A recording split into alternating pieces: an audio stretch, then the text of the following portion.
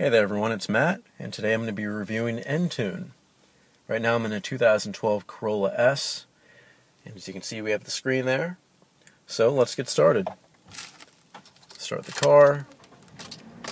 Some of this AC will come out because it's pretty warm and that's good right now. So what we have to do, let the car start, and we'll be having to connect the phone, Droid X right here, my Droid X, to the car so you can have web access to, for example, Bing, Pandora Radio, iHeartRadio, MovieTickets.com, OpenTable, and Bing for search. So all of these things are going to be useful. They're going to help you navigate. They're going to help you make decisions faster when you're on the go. But you will need a data connection and a phone that's Bluetooth enabled. So make sure you have a healthy data plan to let you use all of these features. Right now we're showing the map, which can be accessed without data. You don't have to have anything for it. But let's go to apps. These are the apps that we have, or that we can use on Entune. We have map, you can use anywhere, Bing, weather, Pandora, sports scores, stock, fuel prices, traffic, and some things are blacked out, I'm not sure why, but pictures, calendar, and emails. But let's set this up. First we have to turn the phone on to Bluetooth. You can see that little indication. Entune service is listening. It's going to hook it up. By the way, I registered this phone. You have to have the phone registered. You have to have the vehicle's VIN number, and you have to type in an email address and get all logged up on toyota.com/Entune. So we're going to go here,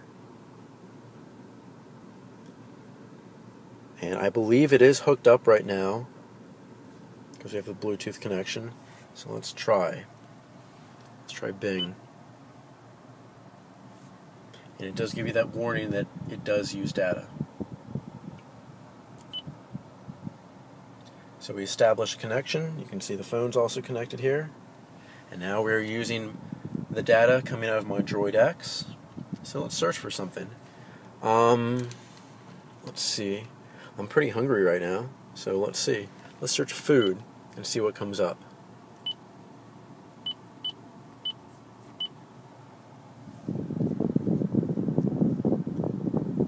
Processing.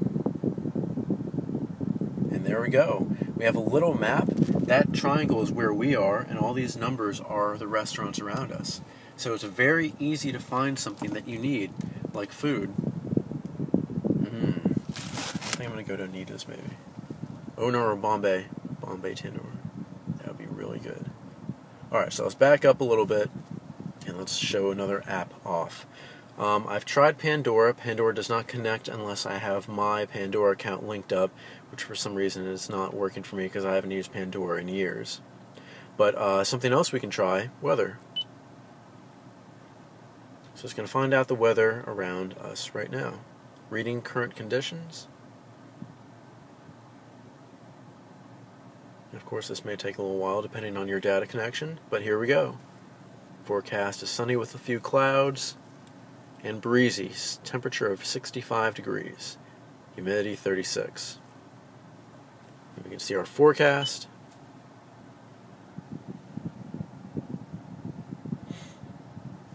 Things are looking good until Sunday, and it starts to rain, so that's going to be pretty ugly. And let's see what things look like around us. You can see it's blue skies everywhere except for a few clouds, so let's see if that's going to stay true to what we see on here.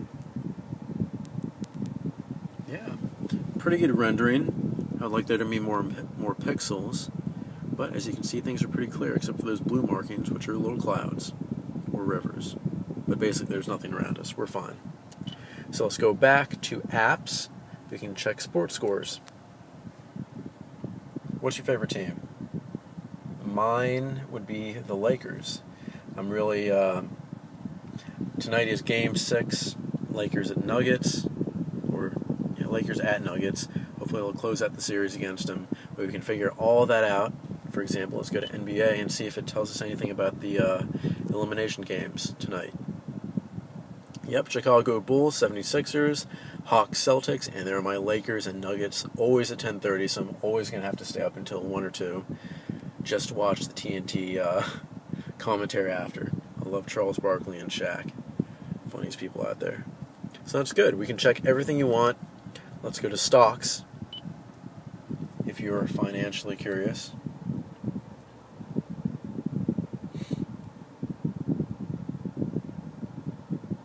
See, a lot of useful information at your fingertips, and it gives you a bigger screen than your phone would possibly have on here. So as you can see, I don't know what these are, but you can see some have gone up, some have gone down. You can search certain stocks.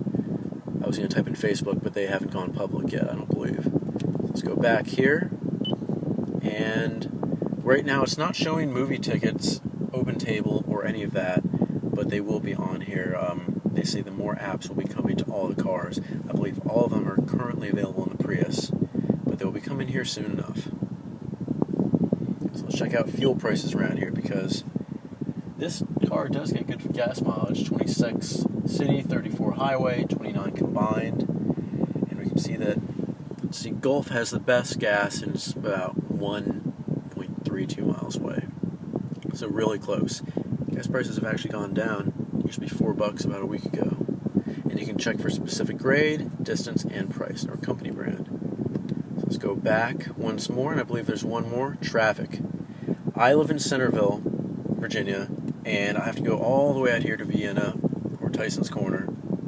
So I have to hit a lot of traffic. So what I really care about is what best routes are going to take me to my work or home the fastest, because I don't like seeing traffic any more than anyone else does. So we can check the traffic, and we can see what is going to go on today. It shows you all, warning indications, things of slow traffic and all that on here. It goes specifically to warnings, no entries, so no crashes, no anything on there. And I have no route, so nothing's going to be shown on there unless you put something in navigation. But let's see. Oh, there's the gas price again. So that's pretty much everything you have here on the Corolla S. It's a good integration. Remember, it does take your data plan and push it through here, and you do have to have Bluetooth.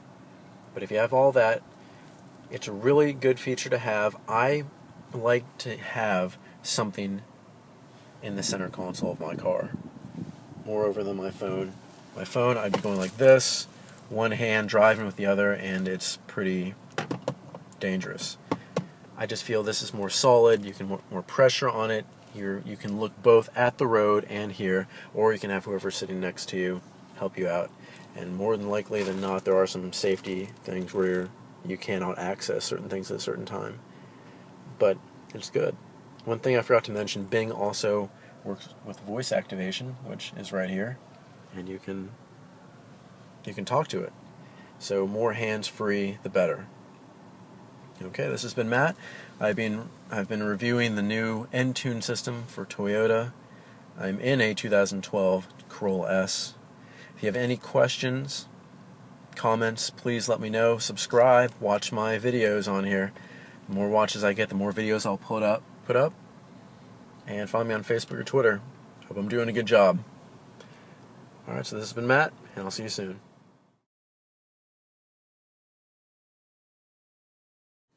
Hey there everyone, it's Matt back for a little bit more on this video. I decided to add the feature on your phone. You do have your Entune application, so you can work with Bing, Pandora, everything. You can look up things. For example, you want to look up food. It's in my history. And you can save whatever location that you find on here. Let's say this Thai restaurant. Save it. And when you connect your phone back on to your center console here, you can pull up that address and you can navigate directly to it. It's really good if you do not want to remove your hands from the wheel at all. You can have your passenger do it. It's just another good thing that allows your phone to integrate with this, just a little bit more than having the data connection connect up there for it. So that's it. I swear now. This has been Matt reviewing Entune.